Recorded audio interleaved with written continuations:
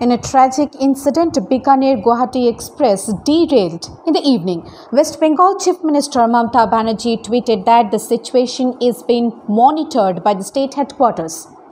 At least 5 casualties were reported after the Guwahati-Bikaner Express got derailed at Moinaguri in North Bengal under Northeast Frontier Railway on Thursday evening at around 5 p.m.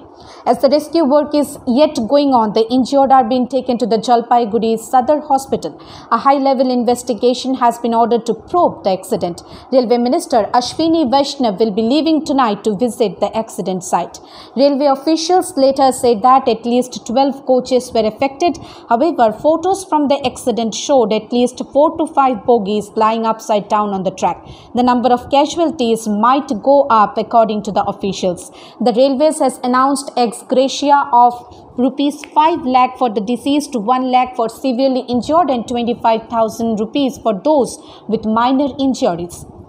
Prime Minister Narendra Modi said that he spoke to the Railway Minister Ashwini Vaishnav and took a stock of the situation. In a Twitter post, Prime Minister Modi wrote, "My thoughts are with the bereaved families. May the injured recover quickly."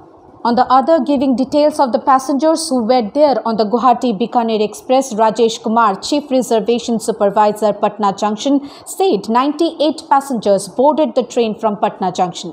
3 people boarded from Mokama and 2 from Bhaktiyarpur. He said, a passenger on the other told that they felt a huge jolt following which the bogies overturned. According to reports, the train was not overspeeding at that time of the accident. It was moving at the speed of 40 km/h.